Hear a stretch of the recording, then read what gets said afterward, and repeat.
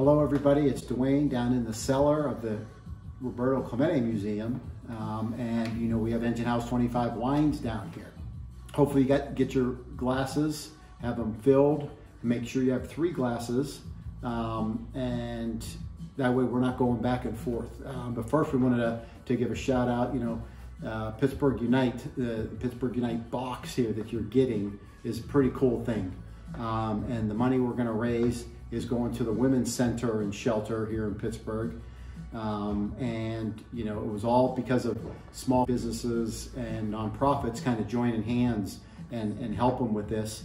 And we kicked in from the Clemente Museum is donating the Clemente bottle. Won't tell you what's in there, but it's a special one. So let's go and talk about the wines a little bit and get you thinking about that. And you know, we've got the 3 different ones. The 2 reds, you could mark them with a Sharpie or something so you don't kind of mix them up. Because what I do is I go through once and then I go back through and taste again. And so let's start with the first one, the white. You can look at it even just if you put anything light in color, a piece of white paper or something. The color of this is not very yellow. It's not very straw colored. It's a nice, clean, crystal clear wine. First thing to do is give it a nice swirl. I try to warm it up a little bit as we're going. And this one has a beautiful bouquet, a nice grassy nose on it. We're gonna call it the grassy nose. It's got a little bit of dried apricots. If you can smell a little bit of apricots on this bugger here. And it's pretty traditional for what it is. It's gonna line right up.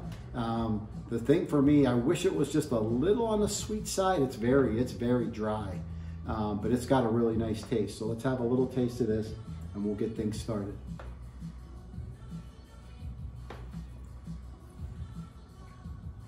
That's where you pick up the dried apricots right there.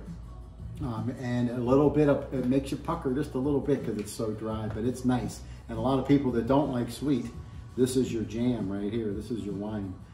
So this one's actually really nice, easy drinking, good place to start, nice progression here. We go from this white to this red.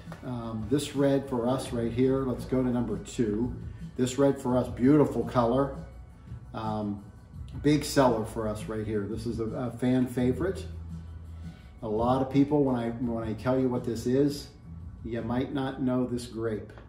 So there's a little hint right there. So I'll drop some little hints as we go, but there's the first one right there. This is not super common, but for us, it's super good. Everybody's been enjoying this one. Let's have a little nose on this one.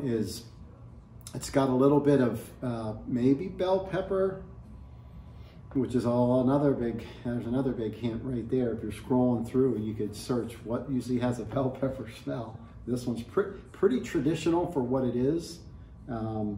It's got a little bit of oak. These 2 reds both came out of French oak barrels, which is going to have a little hint of vanilla. This one definitely has that. And maybe even a little coffee on that.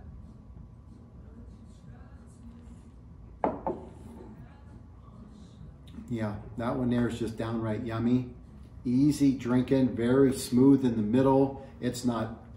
It's dry, it's technically bone dry, but it doesn't make you pucker at all. It's got some nice fruit on the front of this one, and then finishes dry. So it's got kind of everything that you want in a red wine. It's got a nice beginning, middle, and ending.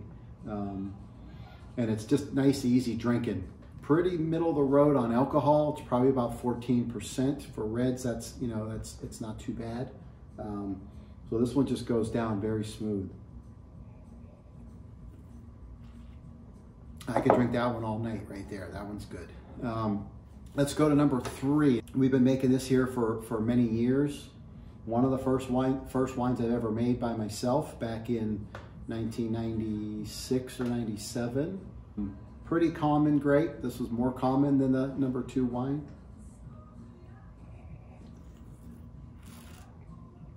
It has that hint of vanilla on the nose. And this one's pretty complex. Definitely full body.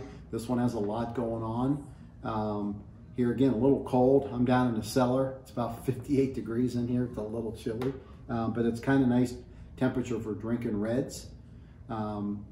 Whites, you want them around 40, 45 degrees. This one here though, pretty full body, pretty much what, if Mario Lemieux was sitting here drinking wine with me right now, this is what he would want. It's pretty traditional, big red, full bodied wine. It's hard to talk about it and not tell you what it is. But this is, it's got some coffee going on in there, maybe some dark fruit, maybe like a dark black currant or something. This is nice and smooth as well. We've been blessed. This has been one of the big hitters for us here through the years at the in the winery and helping the Clemente Museum. So this is a doozy. So hopefully you've had a good, a little bit of time to taste. Maybe you're going back and trying some of the good bread and salami and nibbles that you have in the box. And I'm kind of going fast because you probably are like, I don't want to hear this guy talk. I just want to hear what they are. But maybe let's go back one more time and think about these for just a second, and then I'll tell you what they are. Here again, this one here is pretty much exactly what it should be. Maybe it's a little drier. Hopefully you guys are going to agree that it's spot on, but I wish it just had a little bit of fruit left in the front of this one. The dried apricots instead of just straight apricots will show you that it's just a little drier, but it's got a beautiful little taste. And nice on the palate, nice going down. Everything's pretty, there's nothing negative about any of these wines. I picked 3 wines that I think everybody would enjoy. We have a couple crazy wines that've got maybe this one's kind of bitter and this one's too sweet. And this one, there's some that are, here and there, but these ones are kind of right in the middle, all easy drinkers. Let's go to number 2.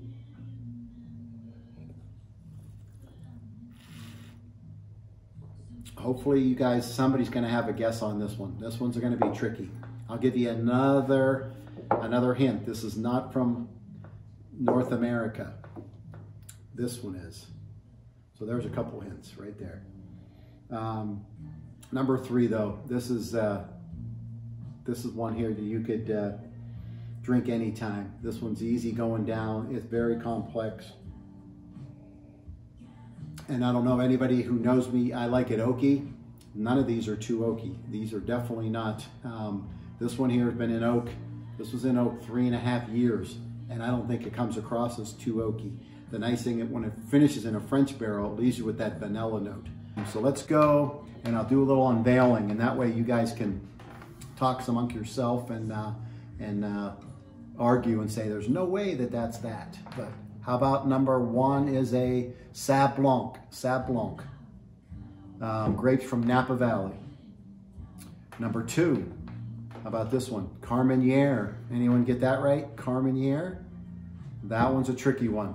That's the grape, the lost grape we call it. That was the French grape that was during World War II, ended up in Argentina and Chile.